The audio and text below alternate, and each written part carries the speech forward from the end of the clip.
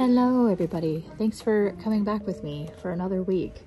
I'm obviously at Target. I've noticed that they have stocked the shelves with things that aren't pastel, so they did have more to offer for Halloween this year, which is great because I actually saw some really cute stuff.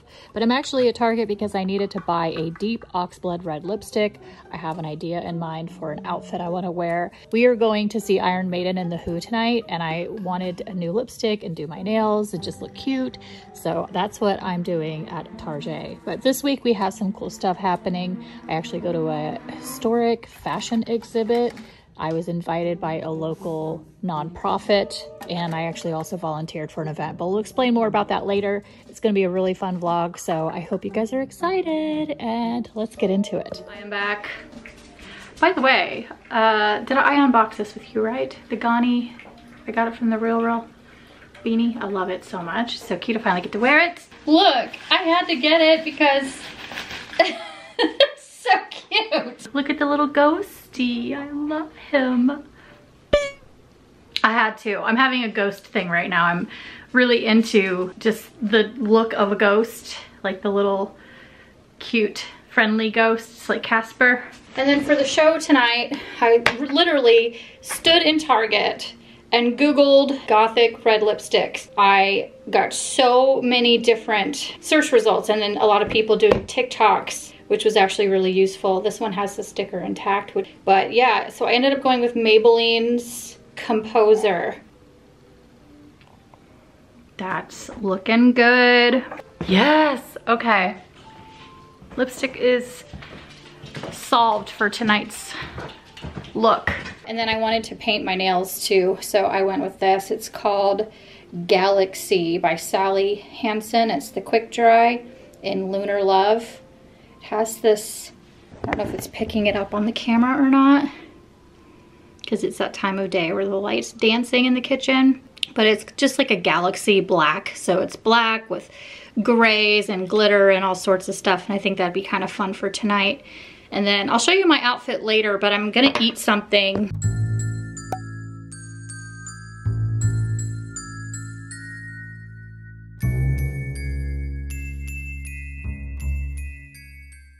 All right, well, I am pretty much ready other than putting on what I'm wearing. I haven't used this. Remember I was saying that I wanted to rotate all of my makeup that I already have from my makeup cabinet. So I'm using the Man Eater from Tarte. This is such a good palette of just basics, nudes, browns, black.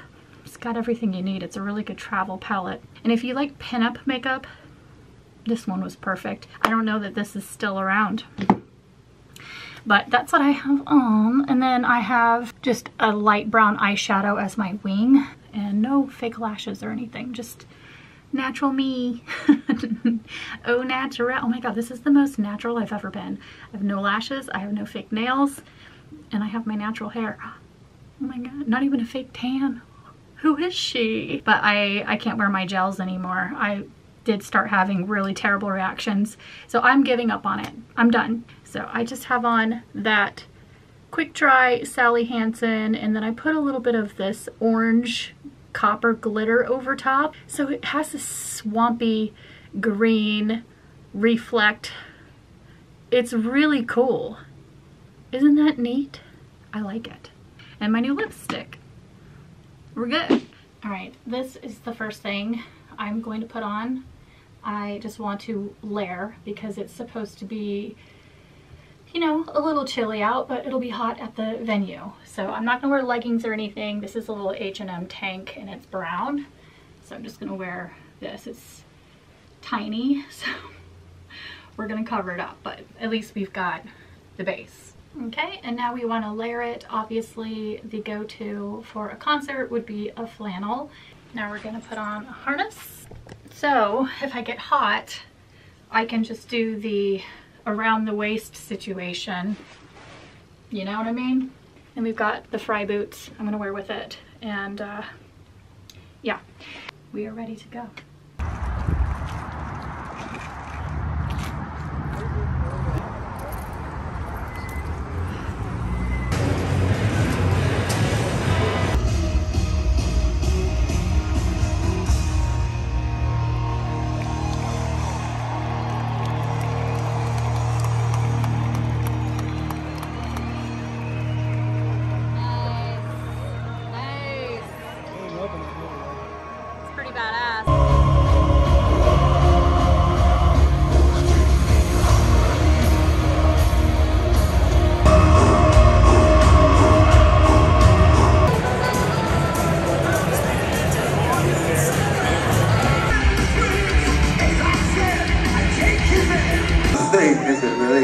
gone.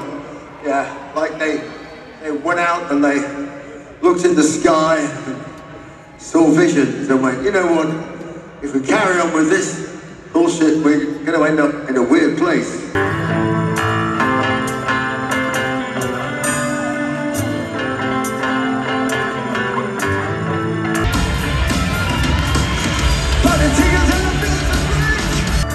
You're all the dark. You!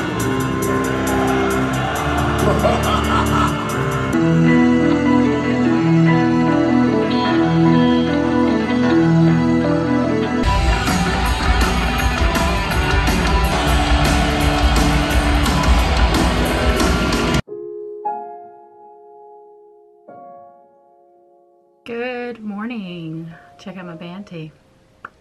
It's nice when you get the band tee from actually going to the show. It just has so much more special meaning to it, and also in 20 years when this is already going to be considered vintage, it will be an original, you know, and I'll be able to be like, I remember when I went to see Iron Maiden. But the show was so good. I can't believe that these guys are in their 60s and rocking across the stage the way that they do. There was pyrotechnics, there was Eddie, who is like the cool like warrior character that they have. Eddie would come out and he was on like obviously some sort of stilts or something because he was massive, and he would walk across the stage. He was this big monster guy, and every time Eddie came out I got so excited. I love Eddie. It's my favorite thing. So that was really cool, and yeah, we just enjoyed ourselves. Before I go downstairs, I wanted to show you the merch that we got. So I got this. I'll show you Lyle's downstairs. He got a cool green one, but this is the band tee that I got. It has the door on the back. Marvin, look out, buddy. My tip to you, if you're going to get band tees at a concert, something as epic too is like an Iron Maiden tee. I would say size up 2 sizes to maybe even 3 sizes if you want it to fit down to your elbow and be almost like a dress, so that you can really have fun with styling. You could wear it with yoga pants and it covers your butt. You can wear it with biker shorts in the summer. You can layer it however you want. The bra tuck situation, so it kind of has that casual tucked look. You can tie it.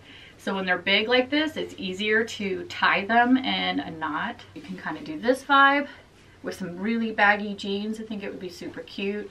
And I also like doing the back tie. So you can also just back tie it.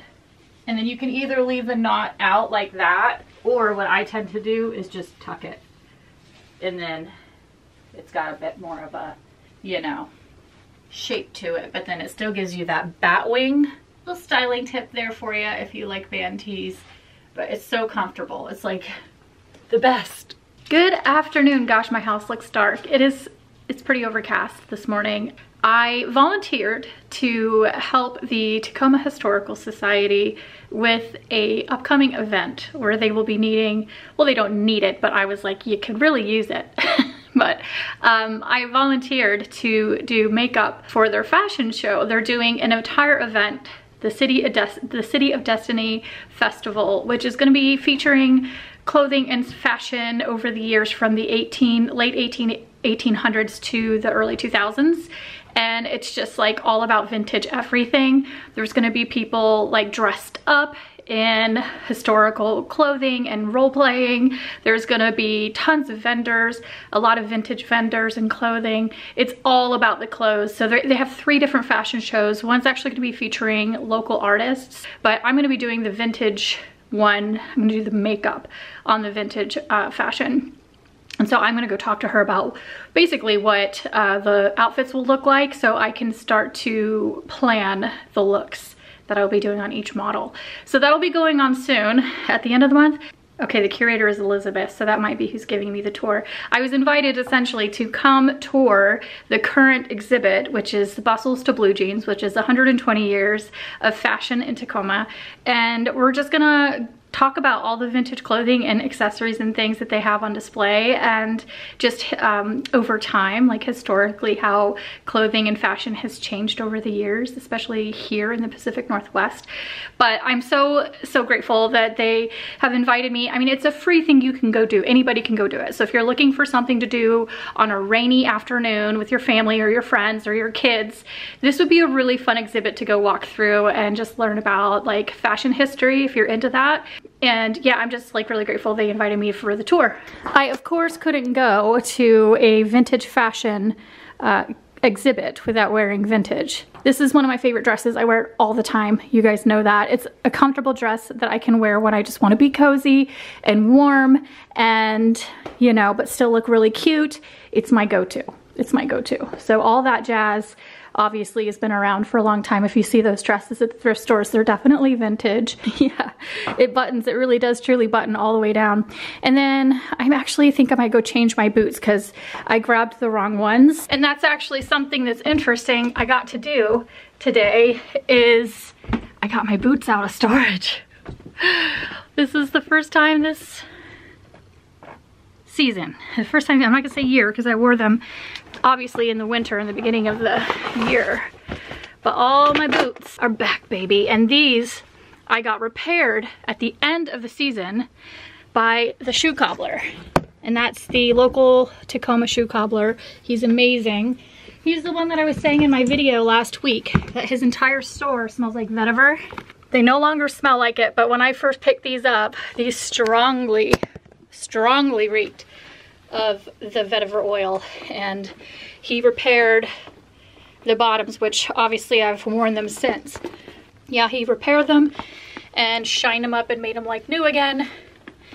And these are Marc Jacobs that I got off of the Real. Sorry I'm so winded. I've just been running around all morning.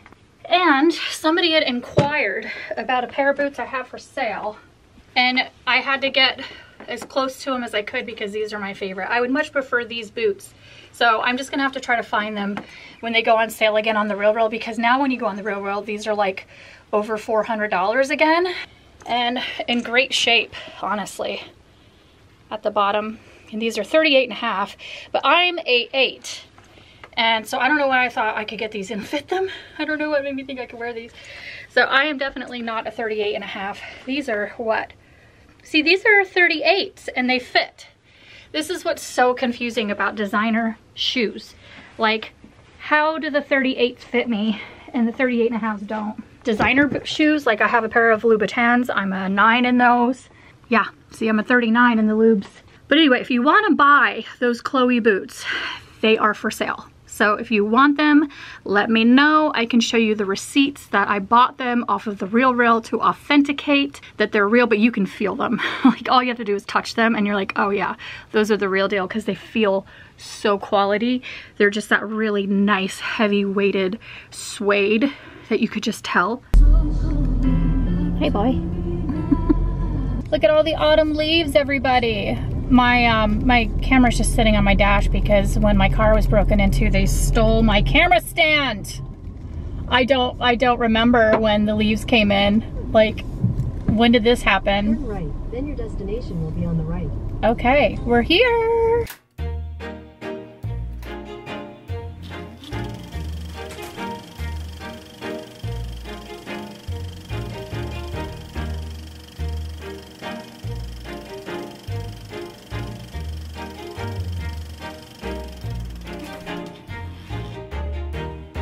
Show how much of a change there was over time. Yeah. Also, you can see similarities, elements of clothing that do repeat, you know. The thing I really liked about this, I was hoping it would come through, and there's a dress I should have included here to make that happen, is that even though we're seeing drastic changes, at each step along the way, it's actually pretty gradual and things really make sense.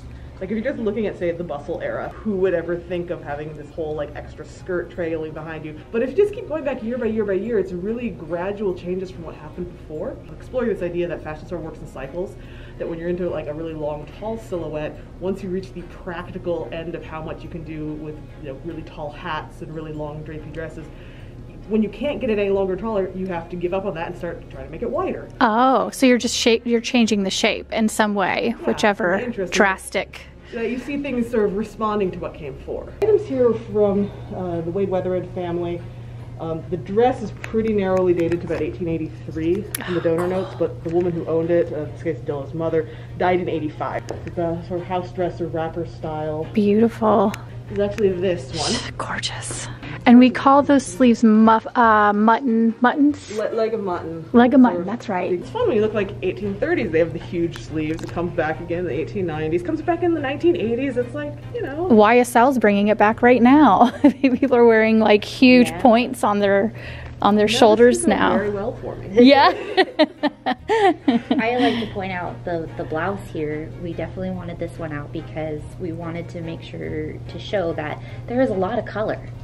And you don't see that often because A, you know, you have photographs that don't have color, right? Right. And then Hollywood has taken that and then made it seem like everybody only ever wore drab colors. That's a corset, I'm assuming, down here. So this corset, those pairs of shoes, that dress, and then a beautiful white sort of insertion work lawn dress all came in together in the same collection.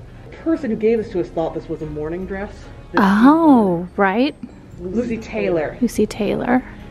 Oh, and this little thing has all your exhibit info? Yeah, so each of the items is on here so that you can learn a little bit more about each one. It's easier to read than trying to put tags right on the artifacts and the setup. And the little Rhodes Brothers bag there is, Rhodes at this time was like the biggest, one of the biggest department stores in downtown Tacoma. Another fun thing about Rhodes in particular, because we of course were looking them up in all the newspapers we could find, is they've made mentions of, you know, Mr. and Mrs. Rhodes are going back to New York for a buying trip, and they're bringing Miss So-and-so, head of the millinery department, with them.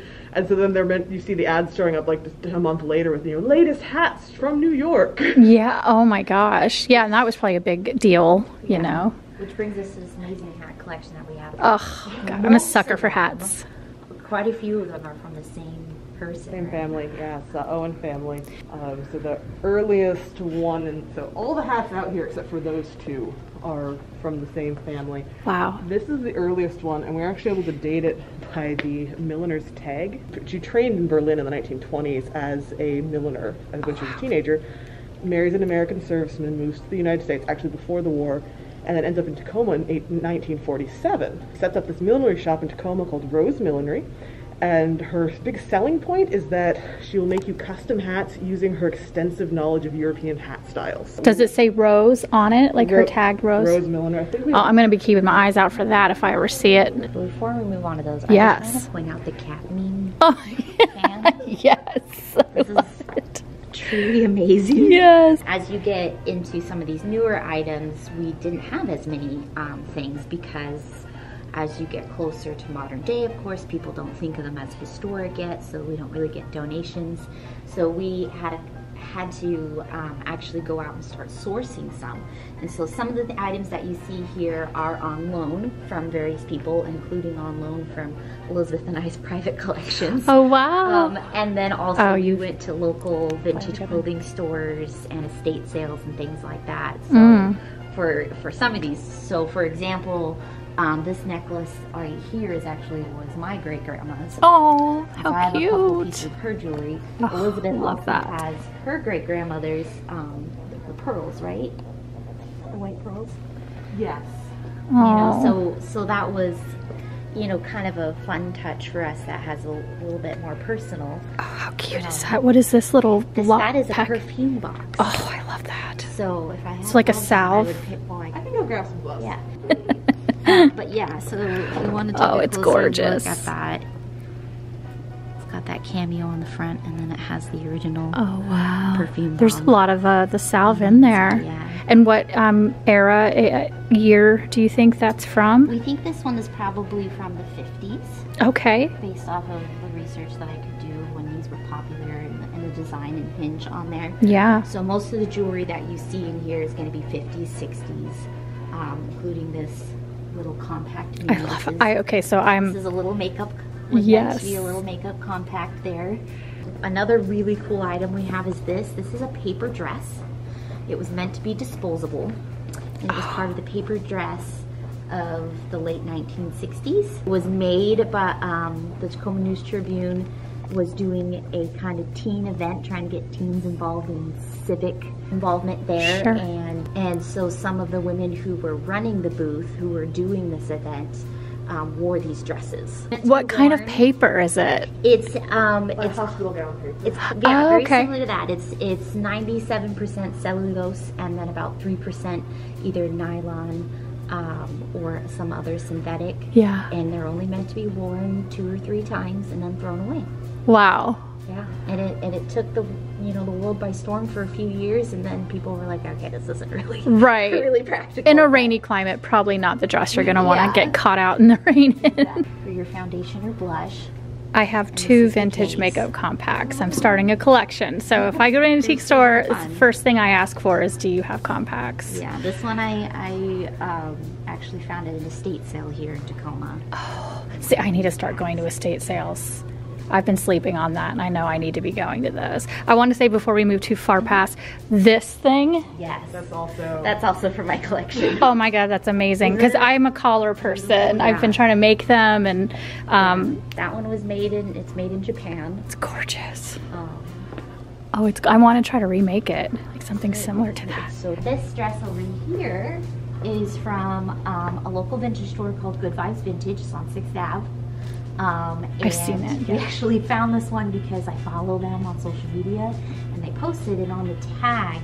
It says Lou Johnson, Tacoma Lakewood, and I was like, I called up Elizabeth, and I was like, Elizabeth, look at this dress. What is this? Yeah. I haven't seen that tag, and so we immediately went down to get it, and then I'll let Elizabeth kind of tell you more about what we discovered about Lou Johnson.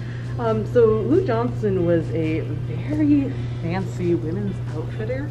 And it's set up like almost a historic house. So there'll be like a chaise lounge and a single dress hanging up on a hanger with a bunch of mirrors and some shoes underneath. Very personal feeling. So this is the descriptions I have from 2 people who remember going there as children are that you are greeted by a clerk when you come in, who then becomes your personal shopper. And you tell her what you're looking for, and she will bring out live models demonstrating the different dresses and help you select the color you want. Yeah. And then get you the underthings to go with it, the shoes to go with it, the jewelry to match, the gloves, and everything that will go into your outfit. Oh yeah, to get the, I mean, we wouldn't get that treatment now unless you were a celebrity or somebody. Yeah, even now. I love this. So I found this, and it's a makeup mirror. It's like your Instagram filters. It has a filter, so it lights up, and you change. Yeah, it does still work. Wow. It's not plugged in right now, but it does still work. So you can change the lighting to replicate what it would look like day, office, home, or evening. Oh, how funny. So that you could tell what your makeup will look like under that light. Oh, and I wonder how accurate it was. I know, I was kind of wondering that too. But you gotta imagine the fluorescent lighting of that time period. And everything like that. So, and it does also kind of shift so that you have your close up. Yeah. And it even says just the makeup mirror on the front of it. Makeup mirror, General Electric. How funny. The stirrup pants. Right, the stirrup pants. Love it. I remember having to wear those when I was Me too. I hated them personally. Did you? I hated them. Yeah, my mom would get them, and I absolutely hated them. This shirt here still has the original Bon Marché tag. Oh yeah, look at that. And then this skirt here has the original Nordstrom's tag. Our caboodle here. Love it. I had one. They are back. They are back. You could still buy them. It's crazy. Pretty much everything that you see in here comes from Elizabeth's sisters or mine's childhood. Nice. This is all very end of the 80s through the 90s. Yeah. Baby fat jeans. Oh my God, they are baby fat, aren't they? Oh my goodness. Love that. We're like, oh my gosh. We need to build them out. That's it. Yeah. Oh my gosh, you guys. That was so epically fun. I really enjoy talking to other people who are enthusiastic about vintage, upcycling, historical fashion. These girls know their stuff, and it was just so cool. I hope that I was able to get all of the information I can into a moment. I trust myself to edit that together nicely. We did sit down and have like a little meeting to talk about the plan and how many models I will be doing makeup on, and I got to see some of the clothes that were pulled for that. So that will be really fun to get to do all the makeup and conceptualize something that will be period appropriate. I loved it, so good. And also we talked about estate sales, and that is something that we need to address here on this YouTube channel, is why have I not been going to estate sales? A whole new world has opened up. I wanted to unbox my Ipsy. First thing up, Living Proof Full Thickening Blow Dry Cream. I could use some thickening blow dry cream. Let's see here. Apply to clean, damp, detangled hair. Starting mid-length to ends, comb through. Don't know what to say. It smells like a nice smelling product, but I don't have a fragrance note to give you here because it just smells like hair product. It smells nice. I like it. Living Proof is expensive, so getting that in Ipsy is always nice, because otherwise I probably wouldn't buy it. One thing I don't love spending money on is hair stuff. Makeup Forever Mist and Fix. Wow, that's a good one. Check it out. It's like really spitty, and you guys know how I feel about that. This is how I like it. Now I know this is an aerosol can, and this is probably a lot nicer for the environment, so I get it, but I really like a fine mist. Kula has my favorite fine mist that is non-aerosol. Seraphine Botanicals Diamantine. I can't say that. Little pillow. Looks like a little pillow. Hey, it's pretty. And Lithe Brow Sculpt to clear. Pretty good. I think the true test is to try to do like a faux lamination and just see how well it sticks with nothing else on my brows, and then I'll know. Oh yay, this is the perfume. I'm really going through a perfume phase with my Ipsy orders these days. I just want more. I want all the things. I want to explore different fragrances and have different options. And I love this because it has actual rose quartz in the bottle. But rose is one of my top favorite scents. And it always has been. And I think the reason why is because it reminds me of vintage. It reminds me of thrifting. It reminds me of old things your grandmother would have. Rose is a very grandmother smell. So it just 100% reminds me of grandma's in the best kind of way. Oh, I really like that. It's very rosy. Cashmere wood, cedar wood, musk, and rose quartz. That's what sold me on it, because if it has cedar wood but then also a floral, I'm in. Just give it that earthy kind of like, gosh, that's nice. Calm it down a little bit, you know what I mean? Oh my god, that's so, it's kind of sexy. It's sexy and sweet. This is a date. This is a date night perfume. Yay, okay, this is something I needed. This is Soothing AHA Body Lotion. And I'm almost out of my lotion that I got at Bath & Body Works. That was like the dressed up in white one. Very floral, almost too floral. This time of year we get so dry. Are you guys dry? Everything's so dry. It's gonna be hard to smell anything because that rose quartz is intense. I think I like it. Oh, it's subtle. That's what I wanted. I wanted something kind of more subtle. The last one is just so floral. I really like it. That's really nice. I'm just gonna have this next to the bed, you know? All right, well that's it. That's everything. I've got to go get my makeup kit ready. Tomorrow is a really busy wedding makeup morning.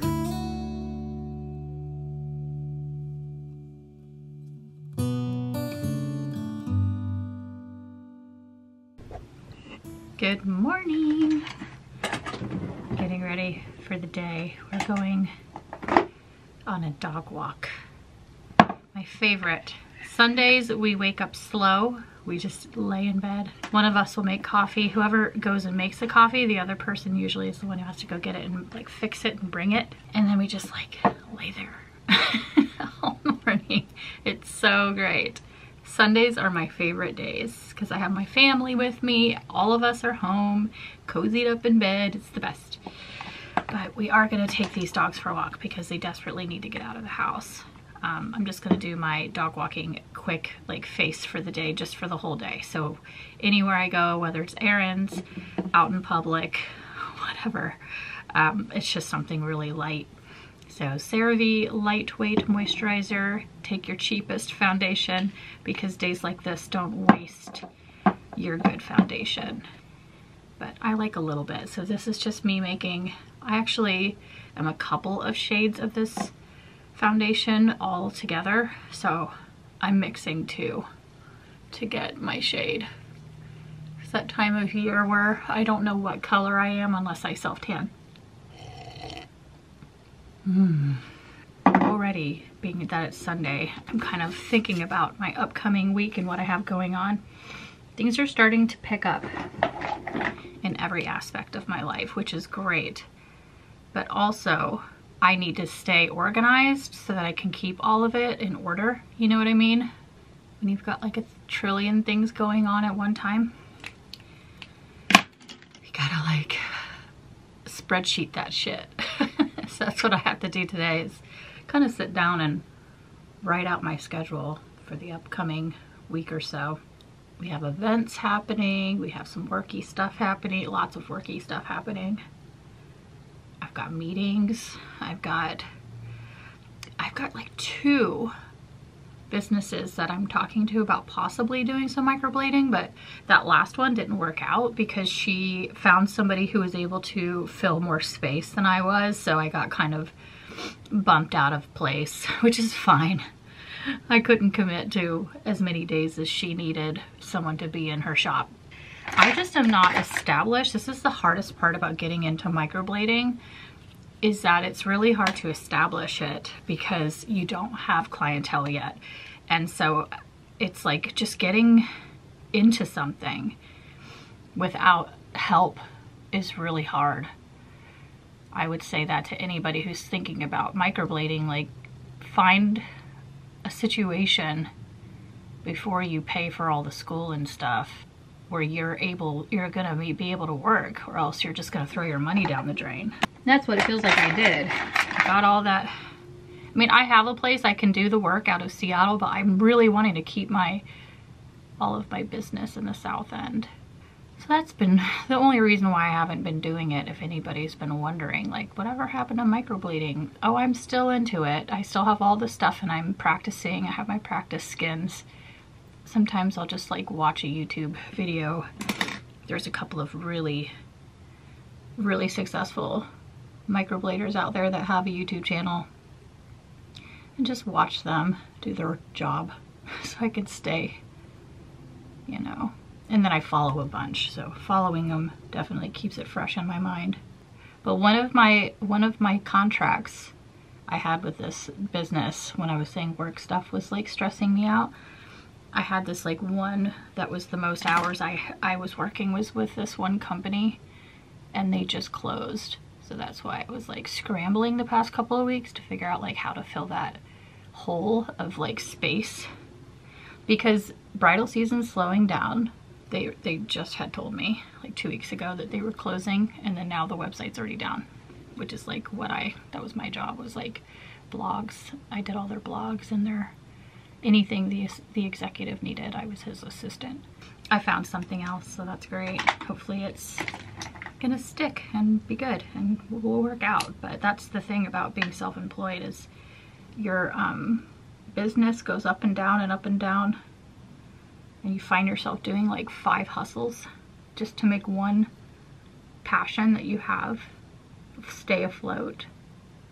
You've got to work the hustle. Sometimes you have to do many things, and that's where I'm at. I'm doing many things, and I don't mind doing many things. I actually really like that feeling of just like being really, really busy. But the one thing I would prefer if I was doing that is that like lots of money was coming in, and that wasn't necessarily the case. I felt really busy and like nothing really coming in. But things are starting to look up. I did a lot of I feel like if I meditate on things and I really focus on them and I really just like ask the universe for answers and like how to get what it is that I need abundantly, something usually ends up working out. Just work my magic, you know? And I just have to keep doing that. Refresh, refresh. I got this thrifting, can you believe it? Everything I usually wear is thrifted. Do I even need to say that? Anyway, we're going on a lovely dog walk. It's going to be a really pretty area, so I just wanted to get some final video of the week for you guys of that, just showing you how beautiful the Pacific Northwest really is. I mean, it's just so pretty out here, and so I thought I would show you some of that, but then we'll say goodbye. So yeah.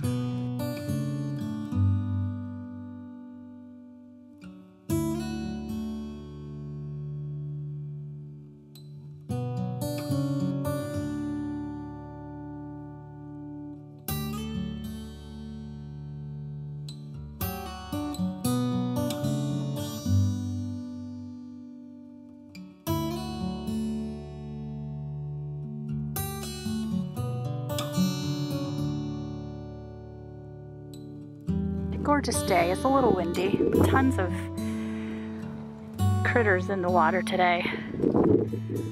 Doggies everywhere. Marvin's having a field day. Are you in your happy place? Are you in your happy place? Yes?